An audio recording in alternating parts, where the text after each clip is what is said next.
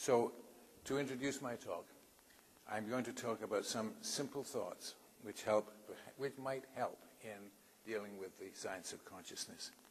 And the examples I'm producing are those which come from the change in what is known as consciousness in the general public, and how one recovers from brain traumas of one kind or another. And I will add a few remarks about higher and lower states of consciousness. So what is consciousness? This question has been around for a very long time. I would like to just refer you to Dr. M.G.K. Menon, who in 2004 at a seminar on mind and consciousness simply asked that very question: what is consciousness? Consciousness, if we look at the cosmic consciousness that Jack Ellis has just been talking about, is something enormous. And if we look at the way Professor Stuart Hameroff talked about consciousness and how it could be associated with the superstring theory, it's something not only enormous but also small, very small. If we look at various other people's points of view, consciousness is just, in fact, one could say the whole universe or multi-universes are consciousness of themselves. We had a talk yesterday which related consciousness entirely to information. And there are all sorts of things that you could say, but I am going to use a very simple form of definition for consciousness. Simply, consciousness is a state of the brain. Now, consciousness in humans would be a state of the human brain, and consciousness in rats, since we had a conversation earlier about examining rat brains, would be a state of the rat brain. It's difficult to understand how consciousness, under that definition, can be associated with flowers because they don't have brains. But, so therefore I'm eliminating from talk the idea of communication between plants and animals. But I do believe that almost every animal can be said to have at least some kind of consciousness. Whether one could argue that consciousness originated in the green algae, from which all life on Earth gradually evolved, I don't know. And how it came about that consciousness appeared, I really do not know. But consciousness seems to be a part of every sentient being that has, or possibly sentient being that has a brain. Now, this says to me that consciousness is something, to be fully conscious then, one must have a fully functioning brain. But that can't be totally true, because a damaged brain can be fully functional. And also, if one's dealing with the brain, maybe one ought to be dealing with the whole nervous system, because after all, the brains, the nerves that communicate with the brain in my fingertips are, in fact, part of the whole nervous. What do I want to call it? I've forgotten the name. The nervous system of the human being. And certainly mine is not fully functional because I have some neuropathy in my fingers. And why do I have? Because years ago I had a stroke and I've never fully recovered the total use of my left hand, which is very annoying to me because I used to play a stringed instrument, the guitar, and I can't play it anymore because I can't move my fingers fast enough. But still, in a very wide sense, damaged brains can be functional. Let me just go a little farther. In May of 2005, I had a stroke. It's nice to be able to refer, by the way, to one's own personal experiences in dealing with these things, because when you have a stroke, if it's a serious one, you do cease to be fully conscious. I had a stroke, and I recall it very well. It was on the 1st of May, 2005. And that day, I was out in my garden. I have a substantial, well, depends what you mean by substantial. I have about 2.5 hectares of ground around my house, and part of it is in grass and part of it is in trees. And that day I was out during the afternoon. It was a beautiful day outside, rather like today, and I was operating my chainsaw.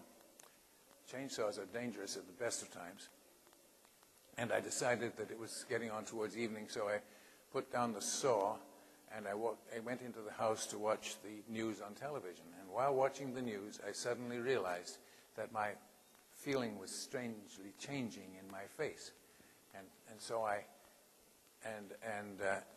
various symptoms which I'd heard about for strokes were taking place. So I pulled my BlackBerry from my pocket, just like this one, and I used it as a telephone, which I seldom do, and I hit the speed call, and I got my son's house, and I said, "I think I'm having a stroke," and then hung up. And then I thought, well, this is no good, because they weren't answering the phone anyway, because it was on an answering machine. So I tried to stand up, and at that point, I stood in a vertical, got up from sitting, and suddenly realized that I had no left side at all. Right? I stood up using my right leg to get straighten myself up, and then of course I had no balance and no use of my right hand. Well, I had no idea that I actually had a left leg or a left arm, and I didn't know quite what to do because I was trying to call the ambulance for myself. I live by myself. Fell to the ground, but I was fully aware of what was going on. I knew I was on the floor. I could see out of my right eye quite well. And then along, I discovered that my dog, I have a dog. It's not a small dog. It weighs about 40 kilograms. And the dog was in the same room with me. And when I fell to the ground, my dog walked up to me and stood on me and started to lick my ear. It was snuffling in my ear. Luckily it was my right ear, so I could hear it. And this dog, I'll show you a picture of her. There she is. She's not small. And normally you would feel quite oppressed if an animal weighing 40 kilograms was standing on you, but I couldn't feel the weight. I could hear her nose snuffling at my ear, and she was upset. She was upset, and that in itself tells me that animals are conscious. And it gives me, if I look at this dog now, I still have her. She's about 10 years old. And when I go into my house, she comes to me and she looks at me, and I can see that she is asking for affection. And when she's asking for affection, I know that she is a conscious being, right? She also knows very well that if I reach onto one particular container in my house, there will be dog biscuits in it. And so she will be ready to accept them. This clearly means that I have a relatively intelligent being living with me. And that relatively intelligent being has got some kind of consciousness. Now there's the dog. So I was at least partially conscious. And when the paramedics came, because in this stage my son came home and found my daughter-in-law came home and found the telephone message that I'd left, which said, "Help, I'm having a stroke." She called the ambulance and so forth, and they came, and I was fully aware of being put on a gurney and taken into the ambulance and taken to the hospital, which is about 15 minutes drive away by ambulance, maybe 20 minutes, and arriving inside the emergency room of the hospital in Kitchener, Ontario. It's clear that I wasn't fully conscious because I still couldn't couldn't identify my left foot. I couldn't identify my left arm. I didn't know, I discovered later that I could reach around and find it with my right arm and move it about. But it wasn't there. So I wasn't fully conscious. And moreover, I wasn't fully conscious of my surroundings, because when I was given a test by the neurologist who came, I was very lucky because the chief stroke neurologist of the area happened to be in the hospital. He gave me a vision test, and the vision test was a very simple one. It said, would you look at this picture and describe what's on it? And he told me afterwards, you only described half of the picture, because I only this. I'm sure the neurologists here will know that this is the kind of, I know that there's at least one neurologist at this conference, will know that you lose vision when you have a stroke. And of course I had lost half of my field of vision, and so I could not be said to be fully conscious, because you can't, under the definition I'm talking about, be fully aware if you can't see what you've got. So just imagine looking out here and you can only see the right-hand side of the audience. So I couldn't see those words, duty, beauty, and humility, but I could see justice and temperance, for example. And so clearly I wasn't conscious, and that tells me, fully conscious, it tells me that the state of the brain involved is one which says whether or not one is fully conscious. But at the same time, during this experiment, this is an experiment on myself, I could reason. I think maybe I should try the next slide. But I could reason. The analytical qualities of my brain seem to remain functional. I was offered by the neurologist, these new drugs, relatively new drugs, the thrombolytic drugs, otherwise known as clot busters. And being a mathematician, I asked about the probabilities of what would happen if I took the drugs. And I was told, well, there is a certain probability, I can't remember the exact ones, of complete and total and immediate recovery from this stroke if you take the drug, because the clot will be dissolved, that the clot that's stopping your operation of your brain cells will be dissolved, and everything will go away. And there's a certain probability of that, and I think my recollection is it was about 15%. And then there's another probability, which is approximately 10%, that as soon as you take the drug, this is before I had CAT scans and so forth, the clot in your blood will be dissolved, and it will open up the path for the blood that is going to come out of the ruptured artery to flood your brain, and you will promptly die. And so I have 15% probability of total recovery and 10% probability of total death. And the question is, would you rather, by the way, the 10% probability of death is considerably higher than the probability of being run over by a bus and killed when you walk across the street in Agra. So, and the rest of the probability, about 75%, was nothing would happen at all. So I said, well, the 75% probability of nothing happening, and so if I don't ever recover, I'll be in the same position. 3/4 of the time, I'm going to be in the same position, so I declined the drugs. And I explained that to my son and my daughter, both of whom had arrived by this time.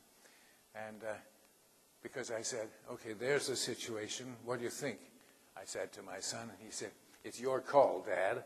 And so even though I was lying in the emergency room with the attendant neurologist there, I was able to evaluate whether or not I was going to live or die if I made some sort of probabilities of this, if I made the decision.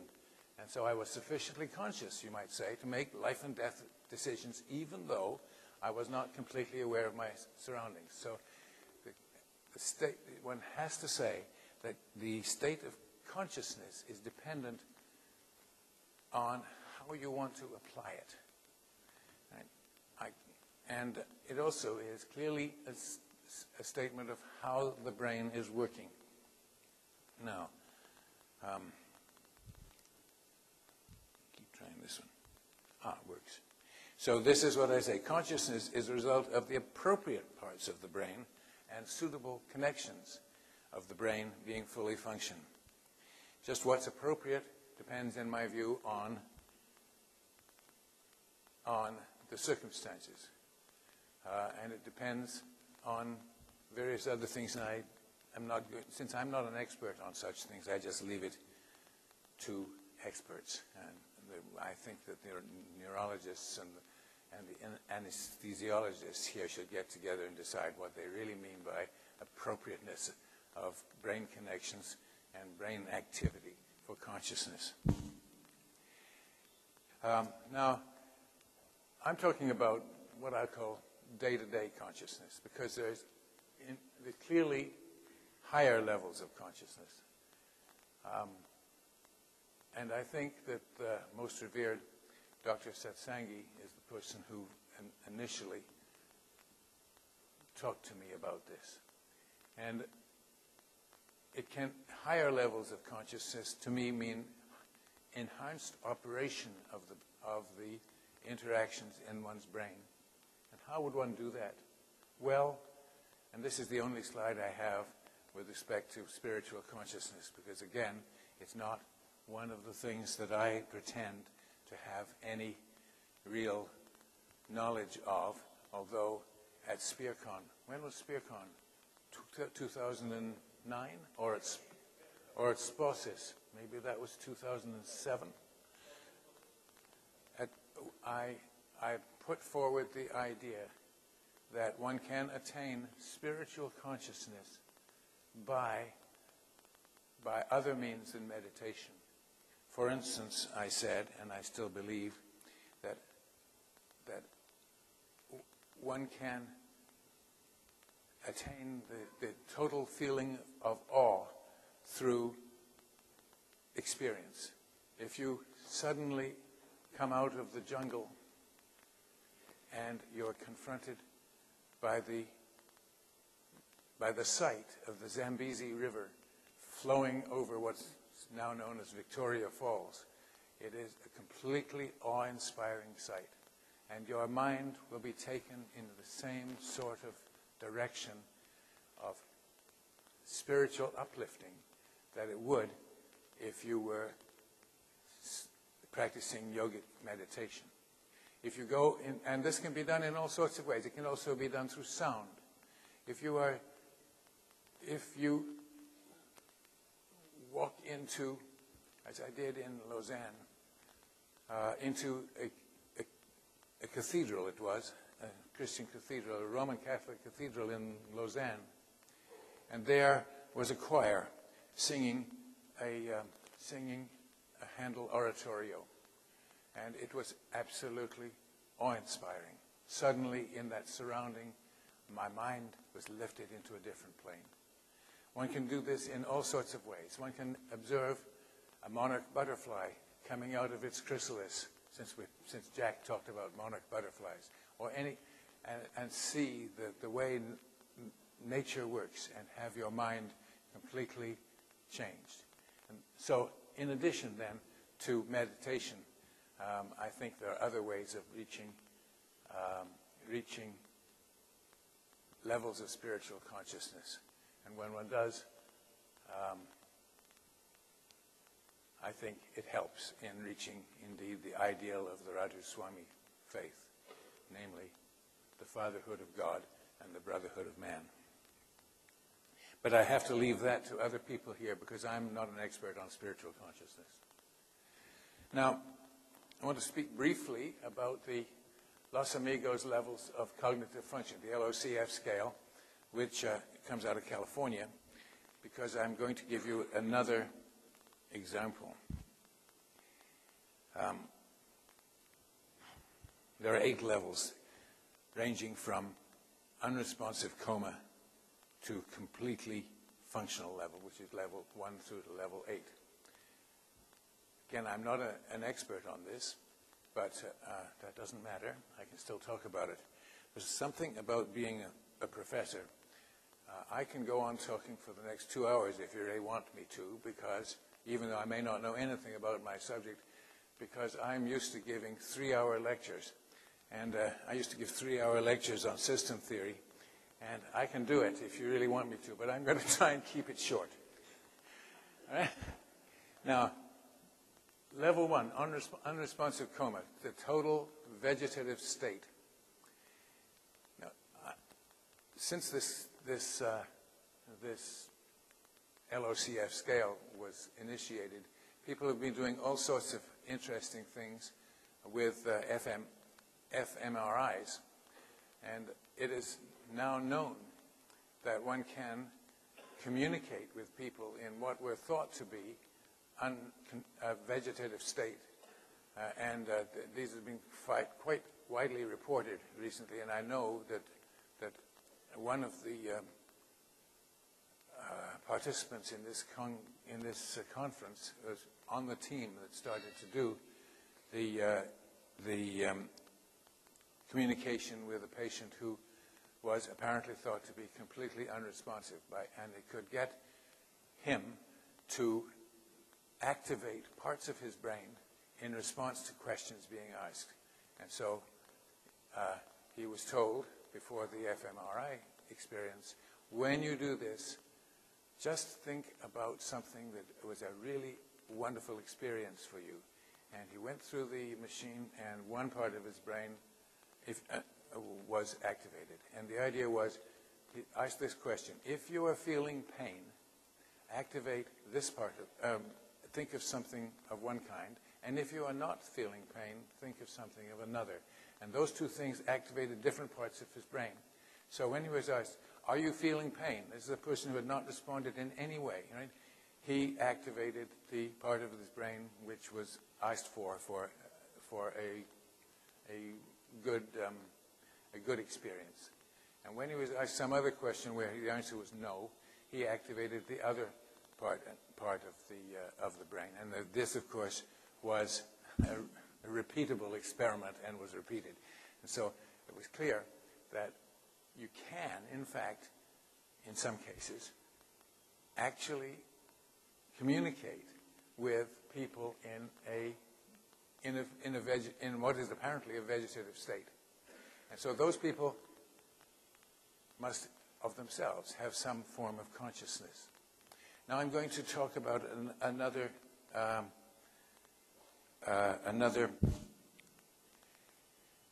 case. This is Lydia Hurley. Lydia Hurley is a young girl. She's about 13. She may be 14 now. Last May, she was coming home from school, and she got out of the school bus, and the way school buses work in Canada and parts of North America, they're big yellow things. They go along the road. When they stop, they have a whole lot of red flashing lights, and signs come out the sides of them, and all traffic in every direction is supposed to stop so that the school children can get out and cross the road without being run over in any direction. And this young girl got out of the bus. It was so stopped. And somebody or other who was driving a garbage truck. Do I say garbage truck? I'm not quite sure whether you use the word truck or lorry for these things in this country. So it was a very large vehicle, and it was heavy, and it came beside the bus, not stopping, right past the door. And as she stepped out, the truck came by and hit her and threw her along the road for some considerable distance, and she suffered she suffered brain injuries and bone injuries, and she couldn't have been able to walk anyway, and she entered into a coma, complete loss of consciousness. That's a picture of her before she had her accident. And so what happened to Lydia? Well, she's been on a path to recovery. She began at level 1, which is the unresponsive coma, and she gradually, it was in May that it happened, by August she was in level 4 on the LOCF scale. She could gesture. She could smile. She didn't have to. I'm not quite sure whether she was still fed by tubes, but she didn't understand everything around her. And all of a sudden, in September, speech returned to her. So what we're looking at is the pathways in the brain are being recovered. And of course, in young people, the brain is still growing anyway. I'm not sure if they are. It is at age 13. By November, she was able to walk, assisted. And she returned to her home. She was in a hospital in Toronto, and Lydia was about 100 kilometers away in hospital. By November, she was able to walk, and she is expected to go back to school. Now, the question I have to ask is, when was she unconscious? When was she partially conscious? And when was she fully conscious? Consciousness, have we got another slide on here? Yes, we do. Here's a picture of here we do. This is a picture of the accident scene. There's the garbage truck. There's the bus. And the road is on this side. I should use the pointer. Well, I don't see it. The road is on the right-hand side. This thing here is the police tape, because the police came. And you can see the open doors of the bus there on the side. And that truck came down this side. The road is on the right-hand side. And it hit her just as she got off the bus. It was quite traumatic for the other children in the bus, because there were some right behind her getting off at the same spot, and they didn't get hit. And here she is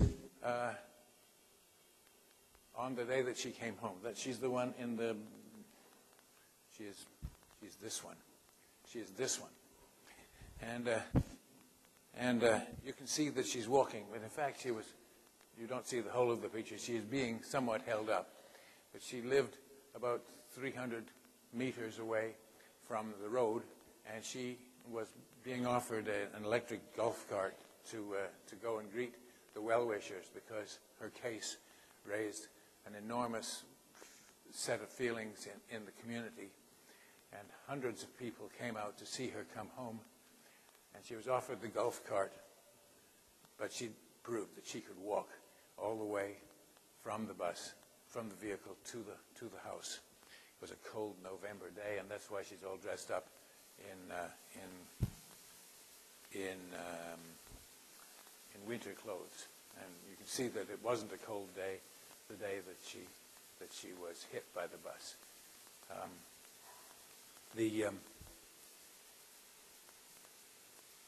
This simply says physiologically, consciousness is a matter of how the brain is put together and how the connections between brain cells are made.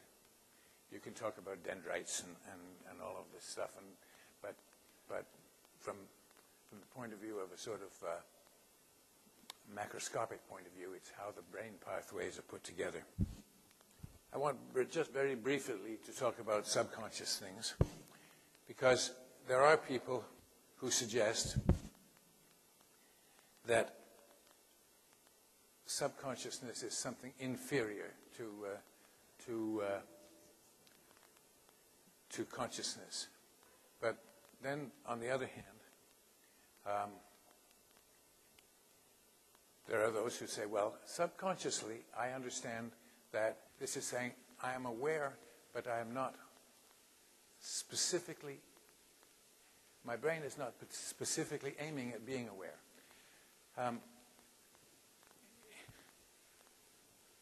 Of course, after I had a stroke, I had to learn to walk again. But once I had come home from the walk, I didn't have to learn how to ride a bicycle again. I knew how to ride a bicycle. Subconscious, it was there in my brain, but it wasn't something that I had to relearn. So I can walk. I can do all of these various things. I'm not following my own. I can walk up and down stairs without thinking. The bicycle thing. I have some sort of autonomous brain activity which involves consciousness. Right? And so that in itself is something that we don't think about very much. And there's another little point which came to me, which I thought about this morning a little bit, and that is we have, of course, hereditary character. I have the same shape face as my father, I know quite well from looking at pictures of him. This is hereditary. One wonders why heredity doesn't include memories. Why are not memories passed from one brain to another? It's a good question, because it's part of consciousness. When you're dreaming, you dream, items in your brain come to the fore, and they are things to do with previous experiences. Generally speaking, they're to do with previous experiences. But they may also be to do with previous impressions of experiences. For example, I had a dream the other day, which I can remember fairly well, and I saw in my brain some items and actions which had absolutely nothing to do with anything I had experienced except by reading a book. When you read a book, you form images, and they're only images in your brain of what the place is like. So if I read a book about the life and times of Shah Jahan, for example, pick on him, because I know that I've never experienced anything to do with him except the Taj. If I read a book about it, and then I have a dream about it, the images in the dream are not the images of the words in the book. They're the images of what came into my mind from reading the book. Those are things to do with consciousness. And they are somewhat this sort of subconscious things. They're subconsciously there at all times. And I believe that they're arriving autonomously in the brain. I would like to see people explaining or even training, or perhaps modifying it so that we could actually pass our memories on to our children. It would be kind of interesting. It must come from that way.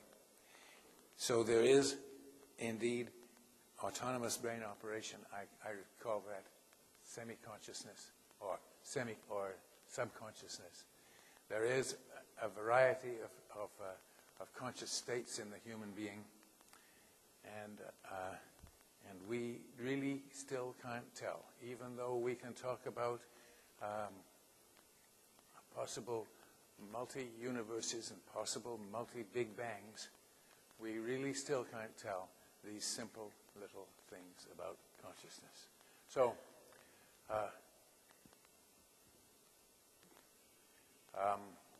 I think about reaching spiritual consciousness not only through meditation, but also through searching through previously stored conscious information. In conclusion, because I think I'm about time, there are interconnected levels of physical consciousness. Consciousness in the form that I'm talking about is in fact controlled by the brain. It's subject to physiological explanation and ultimately to the laws of physics, right down to superstring theory. Spiritual consciousness I leave to other people. It's more difficult to attain and much more difficult to characterize. Thank you for your attention. Thanks, Professor Rowe. We can take a couple of questions. Yes, I just have two small comments. First is that at the physical plane, where you were asking about the level of consciousness, conscious, subconscious, so on, I think there is a continuum. There are no steps. Then the second comment was that while you don't inherit memories, memory is a private storehouse. You do carry memories of the past, remotest, and maybe previous lives, which come down to you. Well, I have to respond to that. I absolutely agree with you about the continuum. It's very easy to sort of break things into various layers. And in fact, lots of people have. I've heard people talking about 84 different steps and so forth. The fact of the matter is that I believe that we are dealing with a continuum. Just like all those people who talk about stream of consciousness, it's not, while it must be quantized in some way or another, but only at a very fine level, we deal with continua. Now, I don't have the capability of responding to your second comment. Professor Rowe, the one thing that comes to mind is that even in a state of coma, when apparently there is no external physical action, the consciousness is still there. And as I perceive it, consciousness is that element or that thing which suspends the normal second law of thermodynamics. As long as consciousness remains in the body of any living being, the second law is suspended. That is to say that decay doesn't take place. And the moment that consciousness leaves the body, the law takes over. So it is, I personally feel that even in a state of complete coma or vegetation, as long as the person is alive, consciousness is still there. It may not be manifesting itself. What's your comment? Well, the second law of thermodynamics teaches us that, of course, entropy is always increasing in the universe. It comes from there, eventually. But, of course, you can have localized decreases of energy, of entropy. And so you talk about available energy, for example. And so I don't think you're suspending the second law of thermodynamics. And the second point you made was, I can't remember the second point you made. In a state of complete coma. Oh, okay, yes. All right. Thank you. In a state of complete coma, we already know that the brain does not shut down. So consciousness can't possibly completely shut down. Is that the best answer I can give you?